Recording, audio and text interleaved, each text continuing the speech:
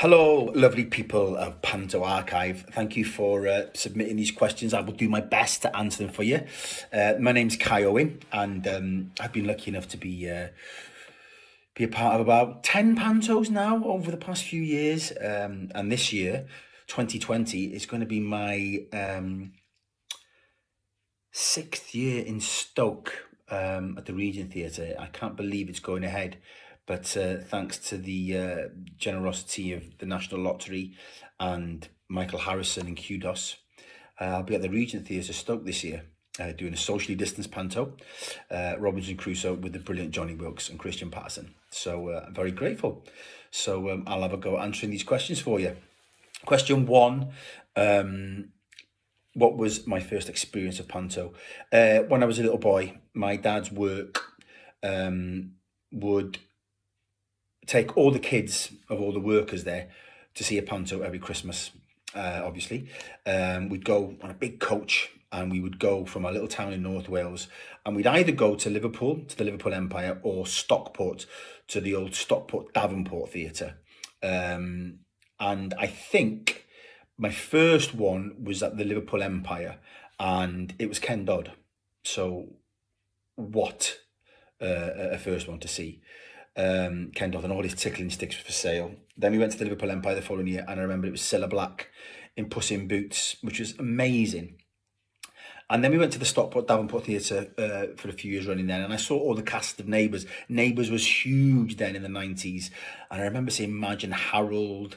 Max Boyce did Jack and the Beanstalk there with Wolf from the Gladiators. He was in it, and Ian Botham was in it as well. So yeah, I've been going to panto since I was a little child, really, and they stuck with me.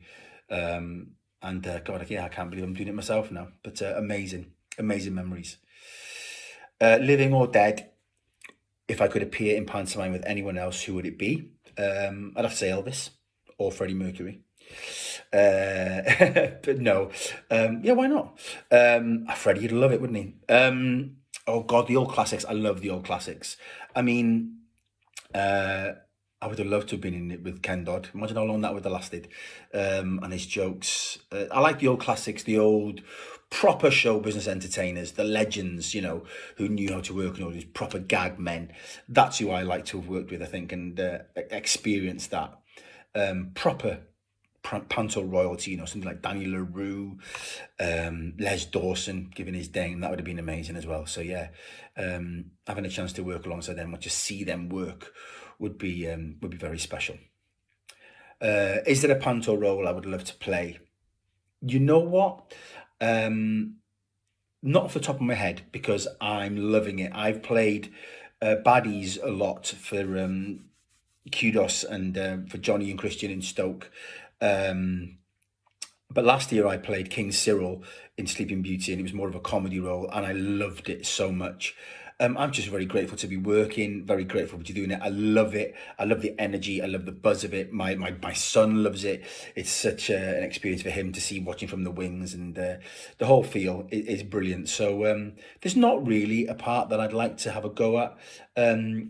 I think we'd like to do Jack and the Beanstalk. I think that's the one I think we all want to do up at Stoke, and I think that'd be a belter. So I'd like to maybe play Flesh Creep in Jack and the Beanstalk. Yeah, that'd be a good one. I've done Ugly Sister with Christian, and I loved that. And I've done Ebenezer as well, King Rat. I'm Captain Jack this year in Robinson Crusoe. But maybe Flesh Creep in Jack and the Beanstalk, that'd be a belter. I think we'd smash that up in Stoke. Do I have a favourite theatre? For panto, without a doubt, is the Regent Theatre Stoke-on-Trent. I love the place. I love Hanley. I love Stoke-on-Trent and the surrounding areas. It's a big family there. It's a family feel, led by Johnny Wilkes and Christian Patterson, and has the best crew, best marketing department. The whole theatre is just comes alive for Christmas, and for the people of Stoke, they are so loyal, so supportive, so vocal, and it really is a special time. So in terms of panto, without a doubt, it's my favourite theatre to work in. I'm very lucky at the Regent Theatre Stoke. If I had to pick a favourite theatre, it would be Theatre Clwyd in North Wales. And number 5, do I feel that over the years panto has changed or adapted to an ever-changing world?